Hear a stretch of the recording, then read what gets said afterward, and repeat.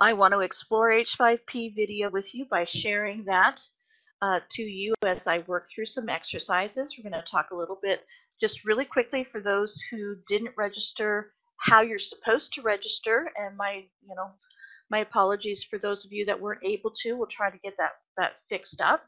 I want to show you how to search the catalog, and I want to check out a couple of examples. Let me just double check what my next slide is. So we're going to be going to h5pstudio.ecampusontario.ca, and for this next few minutes of my presentation, you do not need to have an account with H5P Studio. You can just join us there, and we're going to take a look at the catalog and some examples. So I should have said this from the beginning, and I did mention this in the email. I encourage you to open H5P Studio in a completely separate browser window rather than in a tab, because I find it a little bit easier to jump from one window to another than to go from tab to tab. So that's my personal recommendation. You do you, whatever you feel most comfortable with. So I need to stop sharing this for a moment. And I saw a question pop up, is there a preferred search engine? You're not going to need a search or a preferred browser. It's really up to you, but I find if you're going to use Blackboard, Chrome on the PC works better, Safari for a Mac. So I'm going to share my application window, and Marco, maybe you can give me some feedback once I've started to let me know that it's actually working.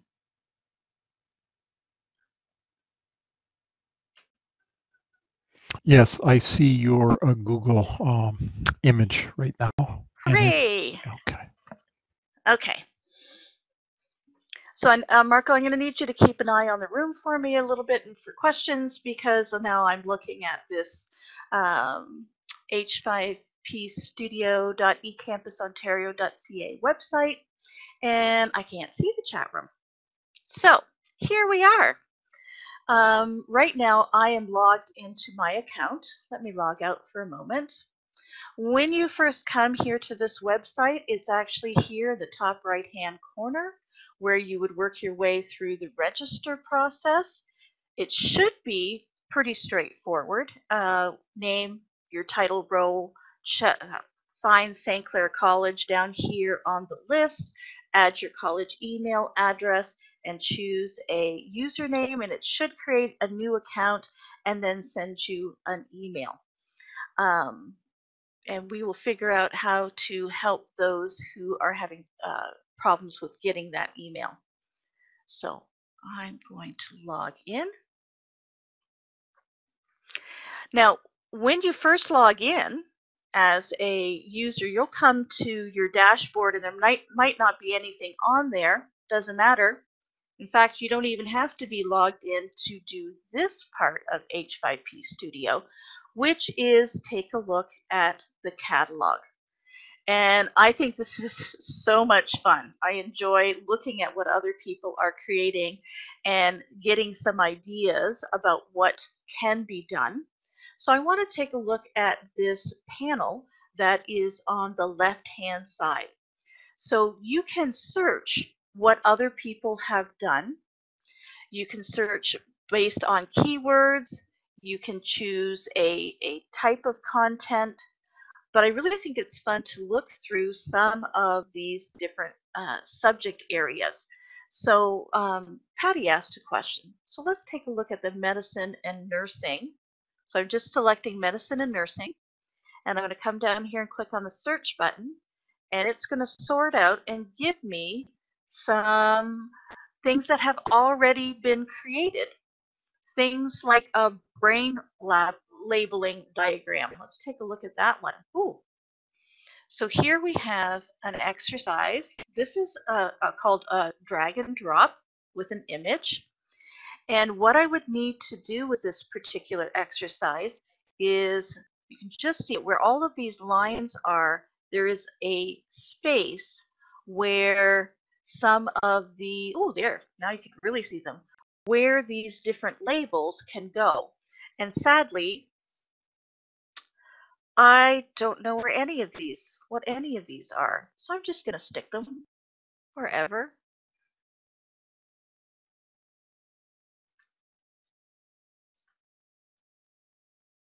And hopefully, oh, I think I might know that one.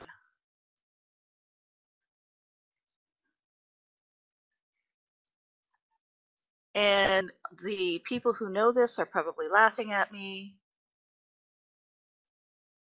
I feel like this one has to be somewhere in the front. I'm going to change these two. I'm going to put this one over here, and I'm going to put this one over there. I have no idea. It's a nice exercise. We can try these things out, and we can get some immediate feedback. Hey, I got 3 right. That's pretty good for me. The student gets some immediate feedback about how they did on this particular exercise, and I think that's great. So we asked about, can we use this? Let's say you looked at this and thought, man, I could put this in my Blackboard right now in Unit 2. This would be awesome. Let's find out if we can do that. We can check down here at the bottom of the exercise and see what the rights of use are. And you can see, I'm pointing to it on my screen, you can see that it is licensed Creative Commons by, which means we have to give attribution, so we are free to use this. And if we have to make some changes to it, we are free to modify it. And we can reuse it by copying it or downloading it into a new H5P container so that we can make the modifications, or we can embed it, and I will show you how to do that shortly, immediately right now today into our Blackboard, and it's available for students. And you don't even need to have an account to do that. So that's pretty cool. Marco, am I missing any questions? I'm going to flip back for a minute. Patrick asked, can scoring be added to the Blackboard Grade Center? Meaning a student has tried that exercise, can that be for marks? At this present time, through H5P Studio, scoring cannot be done. If our Blackboard administrators from the college would add H5P into our Blackboard, then it can be connected into our gradebook. But at this time, using h5p.org or H5P Studio, it's not possible to do scoring. However, there is a couple of exercises where it creates a PDF that can be printed at the end of an exercise. You could have students submit that and then grade that. That's a way around it. Before we leave this medicine and nursing area, there's one that I wanted to show you that I thought was extremely cool, and that's these dialogue cards that Kim Carter is making. So these are our flashcards, right? We've seen these before. There's lots of different programs that do this. I love the idea that we could embed this exercise on sensory system medical terms right into our Blackboard. And it does the traditional thing. Here's the word. You can turn it. Here's the definition. But this is the part that I love right here. And I hope that you can hear this. I don't know if I shared. Marco, could you hear that? Could you hear the Kim Carter say this word? No. Ah, oh, darn. I think what I forgot to do when I shared the screen was to share the sound as well. I encourage you, I'm not going to change it now. I encourage you to take a look at these things that Kim has created, especially, this is good for nursing, this is good for our medical office executive assistant, which I know I'm mangling up the name. I thought that was fabulous. I have real trouble pronouncing things. So these dialogue cards, man, I wish I had had these when I was in college and university. And she's got a whole bunch of them. She's done them all. Very exciting. You don't have to create anything. Oh, let's double check. Rights of use. Yay! CC by version 4 international license is what that means. You can use this. You can make changes. She's got 105 musculoskeletal system medical terms in this exercise. You could use this and just choose the 20-25 that are most important to you. Isn't that fabulous? That's pretty exciting. All right, let's take a look at a couple of other ones. The Irene, search system is, yes. Before we move on, we've had a couple of questions. Can you detail the difference between embed and download? People have asked, how do you download? I saw the embed, but I didn't catch the download. Could you clarify the difference? I sure can. Thank you for asking. There's some flashcards about management and accounting here. Let's take a look at that. Oh, these are fancy. So this is a little different kind of flashcard. Here I have to try to enter in the information. That's exciting. Oh, these are nice. Sorry, I'm all excited. Blank, the group of activities associated with providing a product or service. I don't know. I'm going to say retail. Ooh, no, value chain. Ooh, I'm going to stop answering these. I'm going to look bad. So here's the reuse piece. Let's just take a look. Rights of use. Okay, so here the license is attribution, non-commercial, share alike. So we would have the right to reuse this, but whatever we created, we would have to promise that we were going to make it available in the catalog or in some other public forum or a public site so that it could be used by other people. Okay? If I wanted to download that in order to be able to use it and modify it and remix it, that's where I would go to the reuse button. And I would either copy, or in some cases, I can download the H5P information and then upload it into a new H5P object that I create.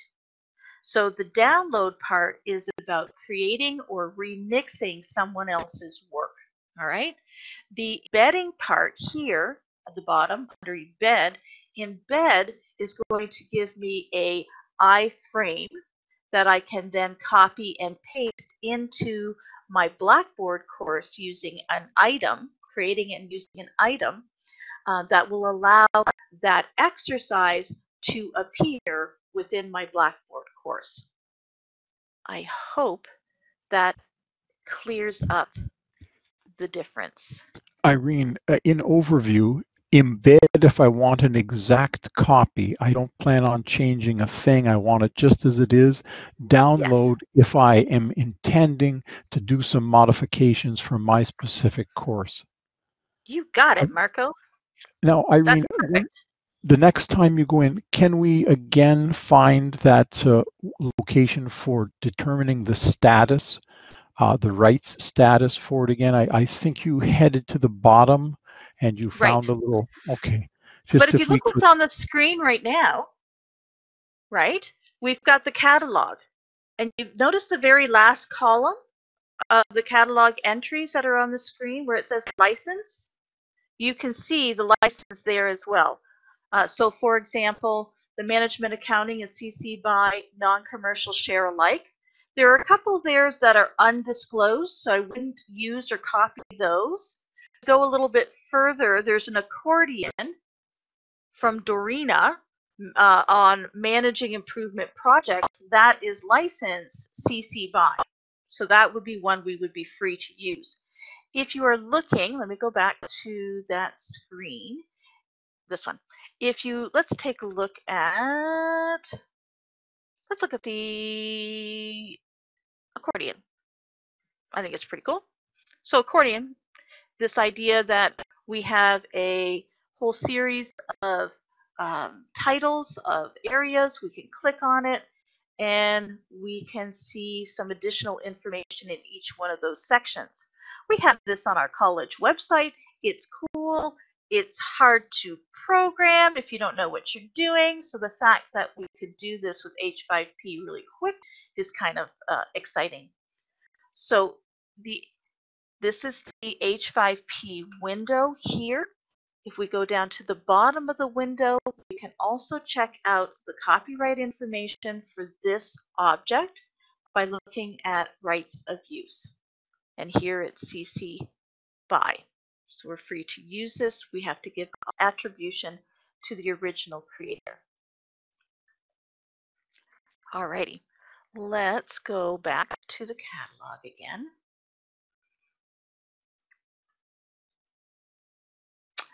Let's look at some simple ones. I talked about drag and drop. Here's another one on question set. This is one of the I wanted to identify, or I wanted to model for you. So for example, it is basically a series of questions. In this case, it looks like they're multiple choice questions that are presented in a series. I also like, is there a drag? Oh, I like drag and drop text. It's one of my favorite easy ones to do. Here's a human trafficking concept review, where the student will simply drag and drop their answers into the open boxes, and I'm failing all these quizzes. It gives them immediate feedback. I think those are some of the exciting things that you can do. Coming back here, I am going to stop that for a moment because I think I did everything. Hi, Mark, did you have a question? Sorry, trying to go between these two different windows here. Anyways, no problem. Yeah, so when I'm searching, or I'm looking in the catalog, I'm trying to find something. You know, it says show filters, but I don't see like a search function. Like that's it. So I would just type in here whatever the I think description. the search function might be where you put in some keywords. Yeah, so I put in the keyword, and it just brings me to the category, right? So I guess it's not really correct. Not So necessarily. Figured out. I see. Okay, so what I'm getting is that it'll say environment, like for instance, environment. It says environment and society or whatever. So it's really, as was mentioned earlier, some of these are 3 days ago, some's 1 week ago. Right. Is that it in this particular thing, or am I just searching wrong? No, that might be it for right now, because H5P Studio from eCampus Ontario just opened up in the last few weeks. Oh, so I see. Okay. It's a brand new service. What you might want to do, and that's why I mentioned the greater community through h5p.org, you're also welcome to go searching there through their catalog. Okay, so it'll be a different one. I didn't understand that initially, that there would be more content there at the .org. Okay. Great. Yep. Well, that's the broader community. But there again, check for those Creative Commons licenses. And if you find another H5P object that has a Creative Commons license, you can bring it over. Okay, got it. Thank you. Oh, and I'm on the wrong slide. Over here. Are there any questions before I begin to demonstrate how to create something? Irene, did you notice that we have a chat room question from Marnie, wondering if you need to share a file you have used. Does it auto share, or do you need to make sure you share them each time? Sorry if I missed this. I think referring to you using something and then making it available to others after you've modified it. I'm not sure I completely understand the question. Yes. So if that okay, she says correct. So that's the question. So if you use someone else's work and let's say they have a Creative Commons attribution, the by, share alike, and you make some changes, I would say the simplest way is to then share that new object that you have created under the same license in the H5P Studio. And you're done. You've fulfilled your requirements. If you take something from h5p.org and you make some changes, sharing it publicly through H5P Studio is all you need to do. Make your changes, use the same license, and share it. You could also share it. For example, this will also work if you have like a WordPress blog, and maybe that's where you want to share this. You have to make an effort to make it available on the internet. Okay? Irene, we have another question. Sorry. Okay, which one is it? U equals undisclosed. You cannot use this. You avoided that, but didn't give detail.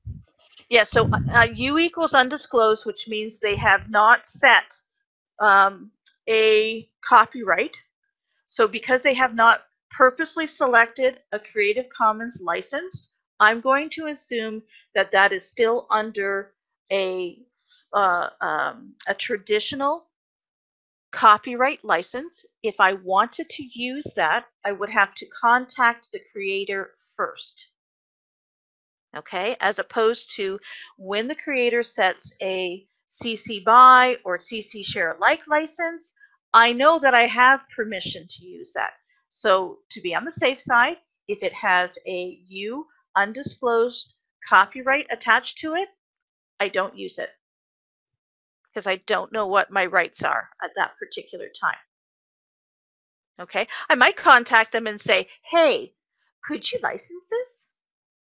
Okay, so Michelle, if you're going to embed this in Blackboard, how do you give credit properly? You don't have to do anything because the copyright credit is at the bottom.